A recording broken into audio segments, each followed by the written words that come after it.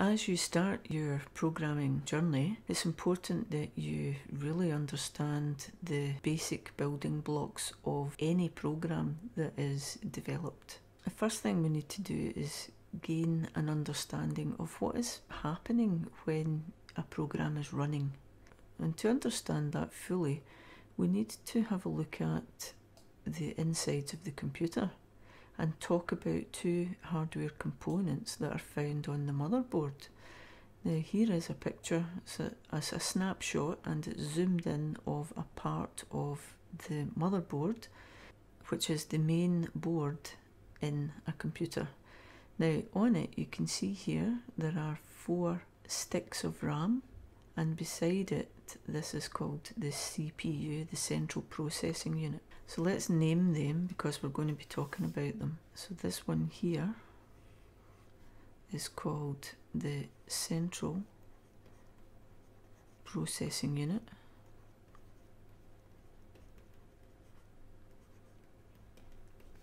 And this here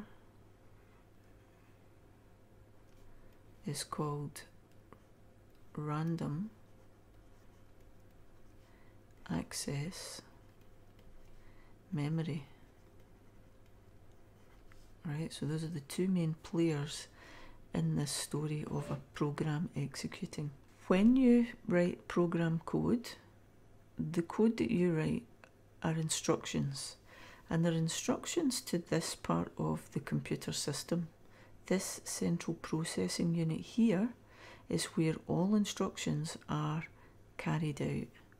So let's write that in here. So all instructions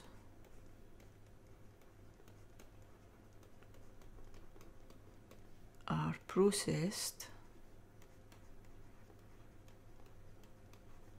by the CPU, the Central Processing Unit. Now, the speed of the Central Processing Unit determines how many instructions can be processed per second.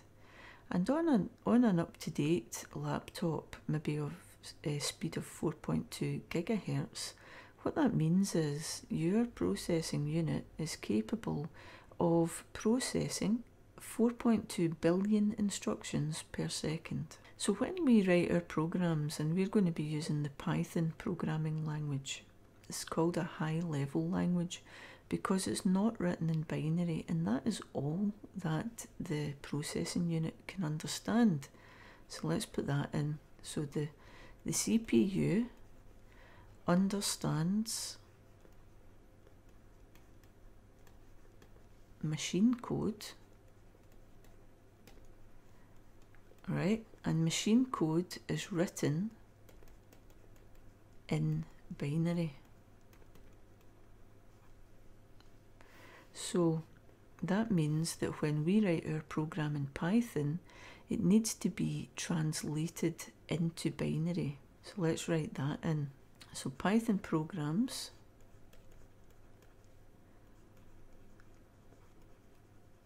need to be translated into binary code so that the CPU can understand it.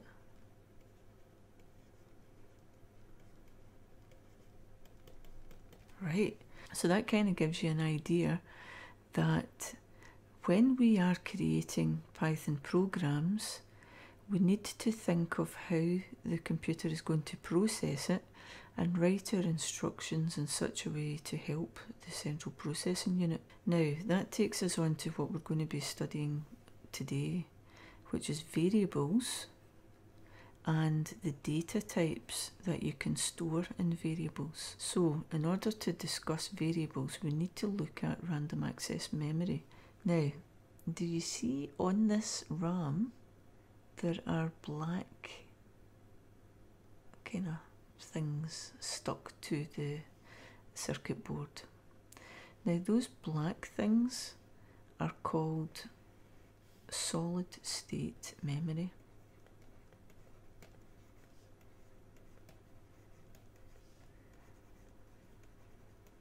And what that means is the memory doesn't move. There's no moving parts in it. So let's put that in brackets. There's no moving parts.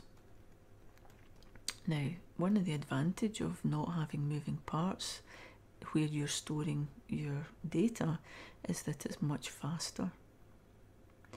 And the other thing that makes it faster is the fact that it's so close to the central processing unit. When the central processing unit sends an instruction to RAM to fetch either an instruction or data that's been stored in these memory locations, it's only got a short distance to travel to reach the central processing unit, where a component in the central processing unit, let's just put it in that, called the arithmetic logic unit, will carry out calculations and comparisons. Right, so back to this solid state memory. Let me change this. Now if we had to zoom in on this solid state memory, it would kind of look like that. It would kind of look like pigeonholes. And each pigeonhole, right, so lots of pigeonholes. And each pigeonhole can store a piece of data. And that's what we call, these pigeonholes are what we call variables. Right, so it's made up of two parts, the pigeonholes. So the first part is the address, location. Kind of like your house address. Every house address in your street is different. So it's the same when you're asking the processor to access a piece of data. It has to know exactly where it is in RAM. Look, there's 4 sticks of RAM here. And this together in combination could actually be about 32 gigabytes of storage. So the address, location, and on this other side, this is where the data goes. Right? And the data needs to be, the computer needs to know what type of data is stored in here. Okay, so this is us getting to this data types part. So if I change my pen to orange, yep, orange, and if I put a circle around that, and then I say variables are memory locations in RAM where the actual data is stored. So if you've got a program, say you're wanting to store the number 5 and you've created a variable called number, then this memory location, while your program is executing, represents your variable number, and the value that will be inside it will be the number 5. Now, remember I said a minute ago that the processing unit had this arithmetic logic unit and that it carries out arithmetic calculations like add, divide, multiply, subtraction, modulus, and power operations. It can't do that on text, so it can only do it on numbers, and the way it handles numbers with decimal points is different from the way it handles whole numbers. So that means that the data needs to be given a data type so that the processor knows how to handle it, how to calculate with it so that errors don't occur. Right, so let's have a look now at the actual data types. Data types. Let's have a look at these. So it turns out there are quite a few data types. So we've got string. That's a data type. There's another one called character. There's another one called integer. There's another one called real. And there's another one called Boolean. So that's 1, 2, 3, 4, 5 data types. Right, now so that is what the computer can understand. It can understand these 5 data types, and it can process data which is of type string, type character, type integer, type real, and type boolean. So what is an example of a data type string? So let's do this. So data type string would be text. So for us, if I said the word hello, so the computer treats that as a string of characters, where each of these is an individual character. And that brings us on to the next data type, which is an individual character. One character is of type character, and if you put more than one character together, then it becomes a string. Some people think of it as like a washing line. So here is your washing line, and you've got your rope, and pinned to your rope you've got your characters, and that's where some people get this analogy of a string of characters strung out on a rope. Okay, so if that helps you to understand the difference between string and character, that's absolutely fine. Now, these two, let's see, change that. These two, integer and real, are numbers, but one is whole numbers. So integers are whole numbers, so that's a number which doesn't have a decimal point. So the number 5 is an integer. The number 341 is an integer, where a real number has a decimal point. So it would be something like 5.0 or 5.14, anything which has a decimal point in it. Boolean is the data type which takes up the least amount of space. It only needs one bit of space, which is the smallest size in a computer, and it's because it can either, it's said to be two-state. It can either be true or false. It can't be both at the same time. True or false, capital T, capital F. And that's what Boolean is. So yes, no, male, female. Anything where there's two states, one or the other, that's what the Boolean data type is used for. So in programs it could be, do you wish to continue? And the choices would be yes, no. If it's yes, the program will go on and execute more instructions. If no, then the program will terminate. So that takes us on to the next part, where we'll actually look at how Python deals with data types. Now I've opened up Thonny, which is a free development environment for Python programs. You just go to the Thonny website and download it.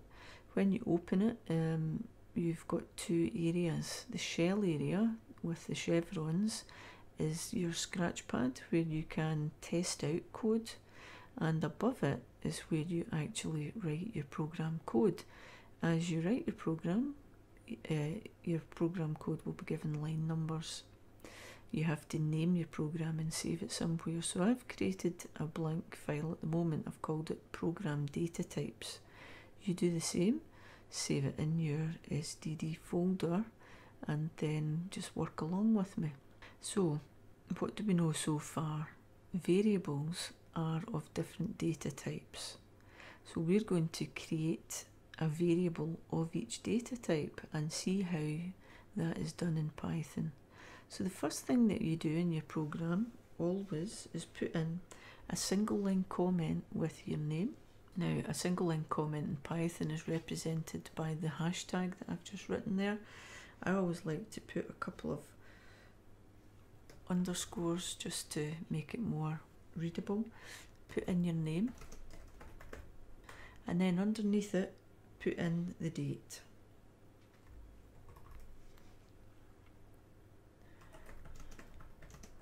And the reason that you do that is because this is your program, you have created it, so it's your intellectual property.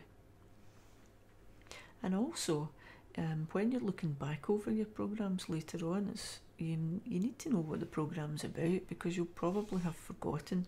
So to do that, you put in a multi-line comment, which is triple speech marks in Python. So that's the start of your multi-line comment, and this is the end of your multi-line comment. And remember, comments are there for the human, the programmer, to be able to read, but the actual computer, the processing unit, totally ignores this because it knows it's been instructed not to read this code and interpret it, so because it's just there as notes for the programmer. So let's write down what this program is going to do. So this program will declare 5 variables. So that's all this program is going to do, and we will create a variable of each data type just so that you can see what it looks like in Python. The first variable we'll call surname, and that's going to be of data type string. The second variable we'll call grade, and that will be data type character. The third variable we'll call mark, and that will be of data type integer. The fourth variable we'll call average, and that will be of data type real, which is stored as a floating point number in a computer. The fifth variable we will call has passed, and that will be of data type boolean, which is true or false.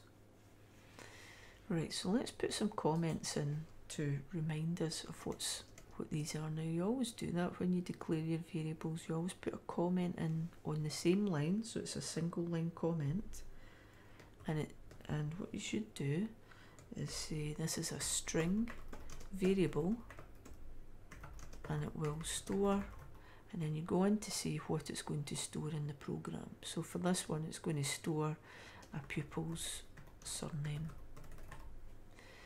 And then for grade, we're going to say this is a character variable, and it will store a pupil grade, which can be A, B, C, D. So it's only going to need one character. Right, the third one is mark, and we'll put in our comment here. So this is an integer variable, and it will store a pupil mark. And average, you can see this is a real, because it's got a decimal point, so this is a real variable, and it will store the average mark. Now, when you're calculating average, say it's the average of 5 numbers, remember you have to add up the 5 numbers together and divide by 5.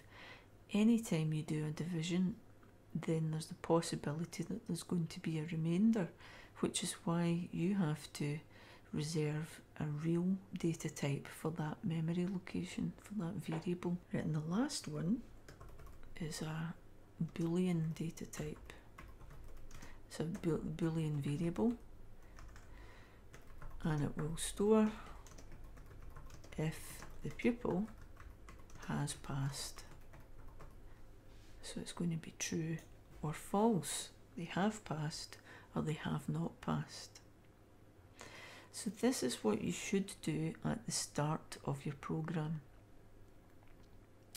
And the reason you do it at the start of your program before you actually start to put in any data is because you have to reserve the memory locations. You have to give the program a chance to instruct the processing unit to reserve memory locations in RAM, so that as your program executes, you can store values in your variables, and you can go back to those variables and retrieve those values, do calculations on them, and update the values that are stored in those variables because they've been reserved in RAM while your program's executing.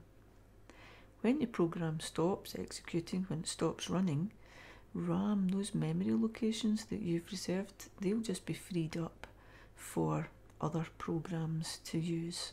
So you don't need to worry about that. It's only while your program is executing that these variables point to memory locations in your RAM. So Python has a type function which you can use to find out what data type can be stored in a variable. All you have to do is put the variable into the type function. Let me show you what I mean by that. I'm going to make this a bit bigger now so that we can see it. So in the program we've got this variable surname. Now if I didn't know what data type that was, I could type this line of code down here in the shell to declare that variable. So we've got surname is assigned speech marks, and that's how you tell Python it's string.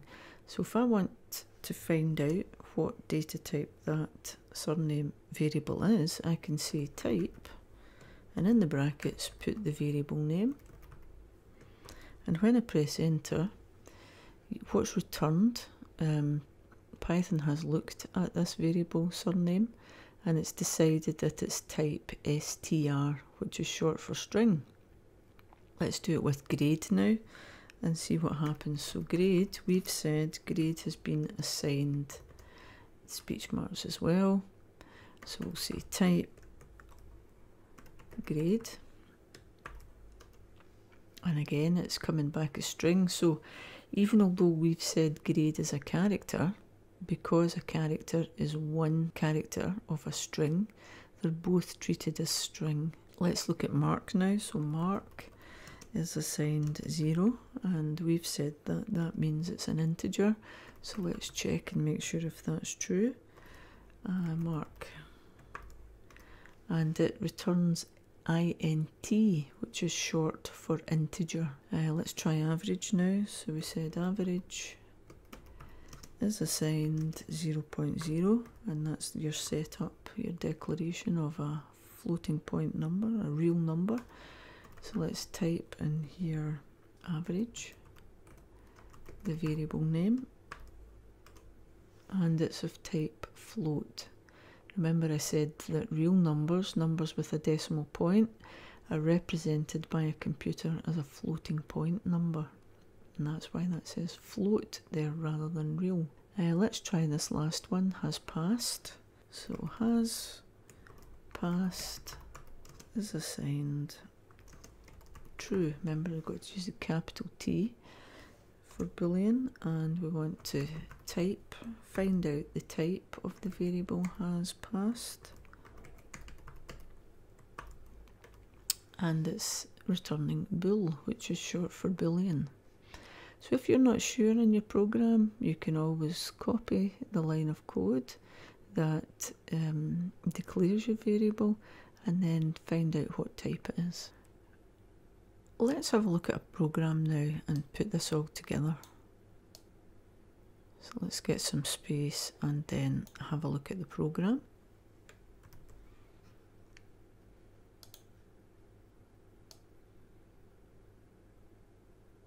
Fortunately, the programmer who wrote this program has given us some help by writing a multi-line comment here to explain what the program does.